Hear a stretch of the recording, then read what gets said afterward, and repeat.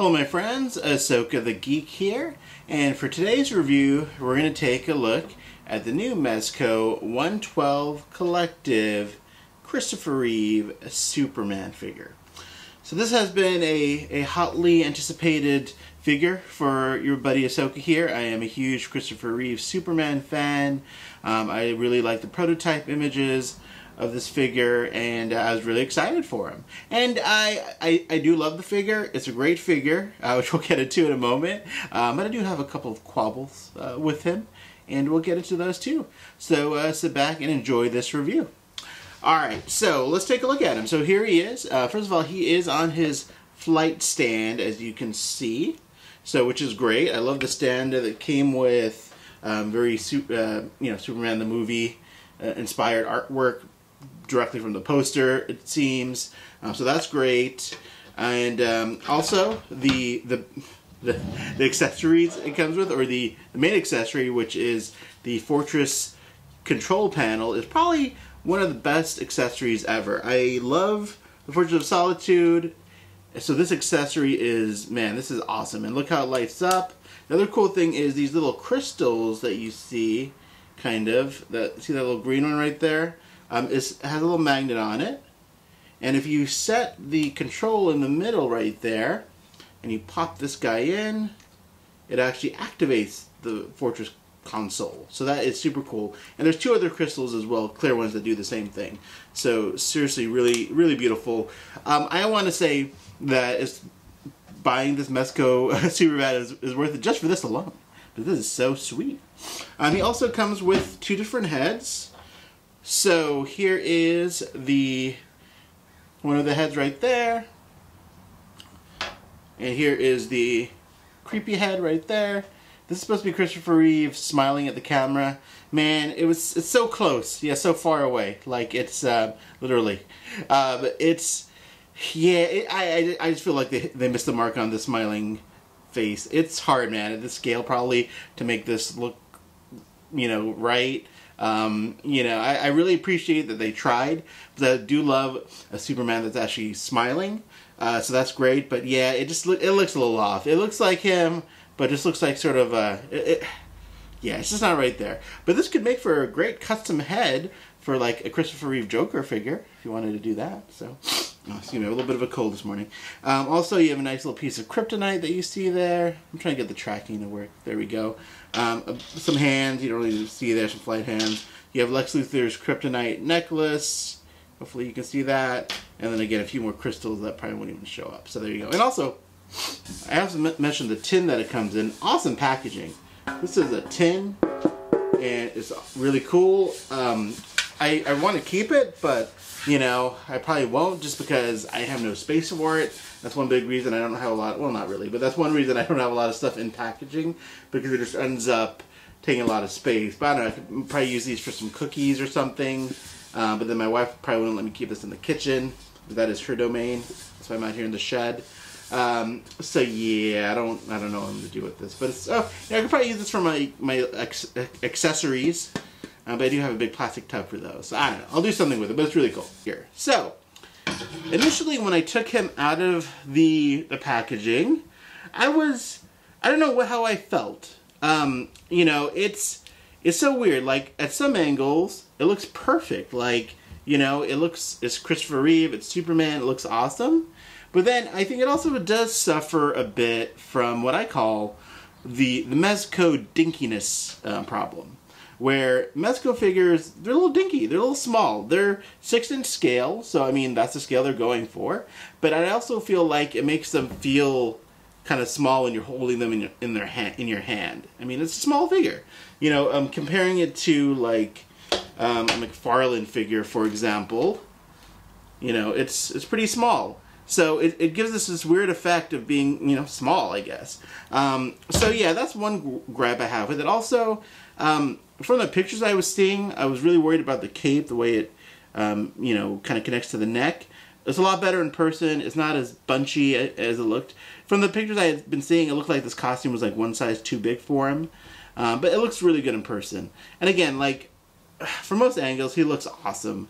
I'm just being nitpicky. I think this is probably the best you could do with this at this scale.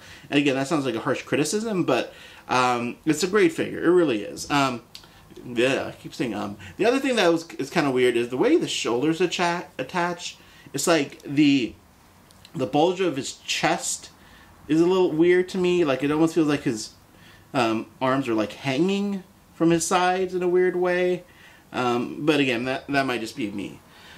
Also, the head sculpt, while it's great, like, I feel like this head sculpt is based on a very specific scene when Marlon Brando, I think it's from the Donner cut. No, it's from Superman 1, the newer version they released, well, not newer, like years ago, where there's a scene in the fortress after he does those first super feats that night, saves Lois Lane and does all that crime fighting and whatnot, and he's talking to Jor-El, and he's standing behind this very console. It feels like the head sculpt is right from that specific scene. I can just tell by the way the hair is sort of bunched. It's like not based on how he looks later in the movie, which is fine. First of all, it's pretty sad that I know that, but I just feel like that's where they got this specific head sculpt from. I guess the reason that matters is, now I'm going to bring in a very unfair comparison.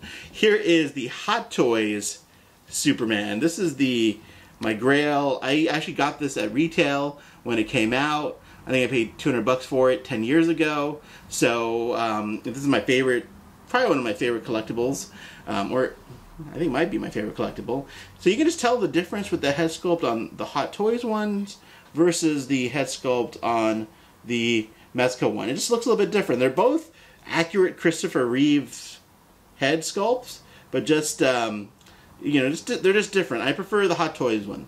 Hands down, this Hot Toys one is definitely still the best version of Christopher Reeve you are ever going to get in plastic, in my opinion. This thing is perfect. I love this figure. It's still under $500 on eBay, which I know is still quite a bit, but honestly, I still think that's worth every penny. Even though I love this Mezco one, and this Mezco one is a lot of fun, and it's going to be great displayed next to this Hot Toys one on its control panel. It's a beautiful figure. I still give it to Hot Toys. But again, Mezco did this at a 6-inch scale, so you couldn't get it as detailed as you could with the bigger version. So it's been expensive. God, I said again. You guys could probably do a drinking game for how many times I say in a video. Anyways, or how many times I say anyways. Here he is next to the Mafex Jim Lee Superman that was released like 2 months ago or a month ago. So he's actually taller, and I apologize, but this doesn't get very accurate since I'm holding him, but he's actually taller than the Mafex one, which is interesting. So he's taller than the Mafex one. This one comes with a cloth costume.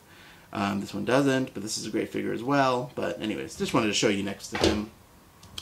And there he is next to the McFarlane one, which I touched on earlier. Obviously, the McFarlane one is huge, plastic, but I love this McFarlane one too. I hope McFarlane does a Christopher Reeve Superman. So there he is. Now, would I recommend you buying this? Totally up to you. If you do not have the Hot Toys Superman and you have no intention of ever getting that, you want to stay in this 6-inch, 7-inch scale. Well, this is 6-inch. Definitely recommend getting this. This is probably going to be the best 6-inch Superman you're ever going to get, unless, again, McFarlane or someone else does another plastic one. Oh, duh. NECA did a plastic one years ago. I was going to bring him out for this review. He's packed away in the garage, so I apologize, but I'm sure you can find some pictures of him online or another review.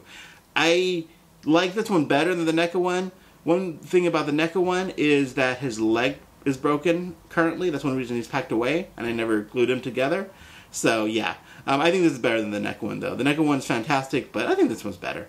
Also, this is a wired cape. The cape quality kind of varies. Like, it's very thin fabric, but the wired cape is cool, so you can make some really cool flight poses. I've seen some really amazing pictures on Instagram, on eBay, on Facebook, of what people have been doing with it. So it's a really fun figure.